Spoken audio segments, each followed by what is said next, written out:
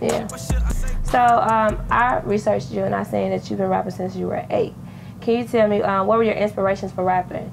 Who were your inspirations? Who did you look up to? See, I used to like watch like Michael Jackson, like you know, like how you could like buy his like concerts and like watch them tapes and like seeing like the fans cry and all by somebody performing and all that. I just always wanted to be like that type of person. So that what made me like want to become like an entertainer. Other than that, I always like rap and like rap music and stuff. 8 is a pretty young age though. Was this somebody who was like, I want to be like him? Is your cousin, but like at 8, when you were 8, he wasn't even rapping. So, and I know you talked about Gucci being somebody you looked up to, but like, was that the person who was like, okay, I really want to do this rap thing? Nah, it was folks like Soulja Boy and all that growing up. When I was like 8, then yeah, like it was like Soulja Boy and all that. Soulja Boy is another artist that's from Atlanta. And I see in your music video, you always have like a group of people with you. How important is that, or how helpful is that your community is always backing you?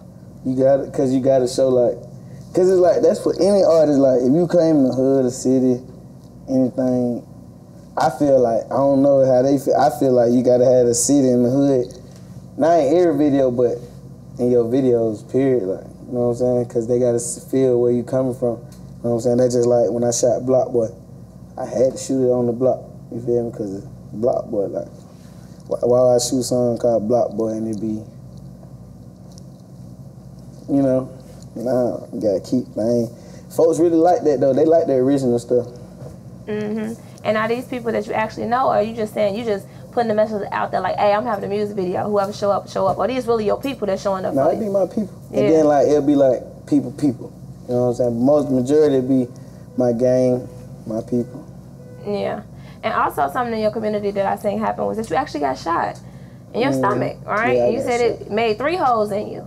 So tell us, did that moment change your life more, or was getting signed a free band? Which moment changed your life more? It was like, yeah, it was getting shot. Yeah?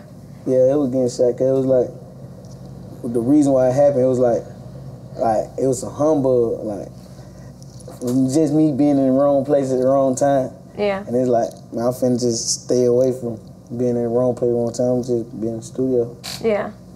Speak a little bit more about that. Did that incident, like, did it change your life did it make you more terrified? Did it scare you? Did it make you say, like, I gotta get out of this? It just made me, like, just look and move different. You know what I'm saying? Yeah. Because, like, the stuff that was going on before I got shot, like, it just showed me, like, how to move and how to, like, exit myself certain situations and stuff and keep certain stuff from happening when, you know, stuff like that. Now, also I seen that you have 8 brothers. In future, you have a lot of family members that's in the business. Is jealousy a thing that happens? Do you feel like, is that why you got shot? Did that have something to do with it? Nah, it was on some real humble shit. Yeah? Like the dude did it and ain't know. Yeah. Type, like, it was some real humble. Yeah. Just a party, I was at a party. Oh, you got shot while you was trying to party? I was at a little house, it was a party in an apartment. Yeah. So you already know how they go, hood party in apartments, blase, blase.